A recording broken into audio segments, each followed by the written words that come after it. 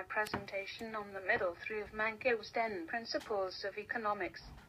Economics is the social science that studies the behavior of individuals, groups, or organizations when they use or manage scarce resources, which have alternate uses, to achieve desired ends.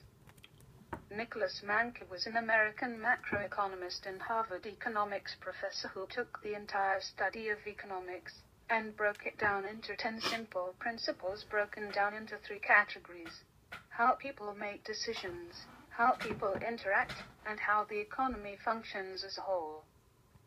The first 4 principles are in the category of how people make decisions. The next 3, how people interact, and the last 3 are how the economy functions as a whole. I am going to focus on the middle 3. Trade is the transfer of ownership of goods from one person to another in exchange for another good or service.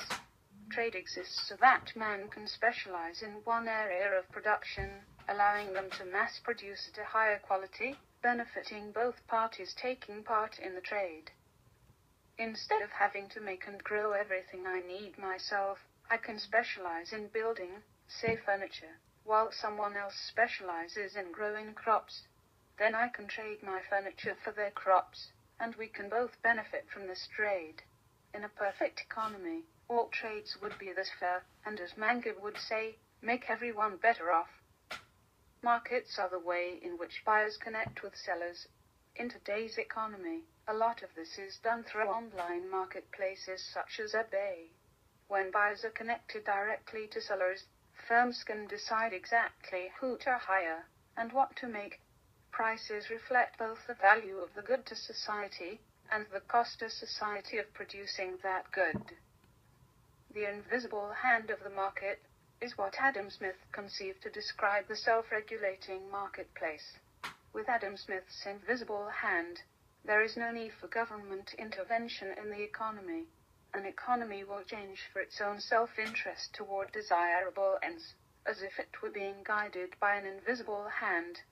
This is also known as laissez-faire economics.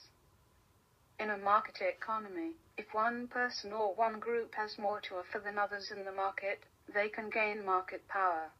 Their more desirable assets can be used to take control of other resources and other things available in the market. In some cases, if someone has too much power in a market, they can abuse this power and gain total control, in which case a single market is not a good way to organize economic activity. Government's involvement in the market can sometimes improve market outcomes, because the invisible hand on its own may fail to allocate the resources efficiently. The government may intervene to promote the well-being of the people and the economy as a whole. Governments can help to regulate the market power of certain groups or people. Some would say that in the perfect economy, the government would step in and make sure that no one person had any more economic power than any other in a market. The government can also use various monetary and fiscal policies to control the economy and to regulate the expansion and contraction of the fluctuating economy. As we have been studying, the government has the power to control the expansion and contraction of the economy during times of inflation or depression.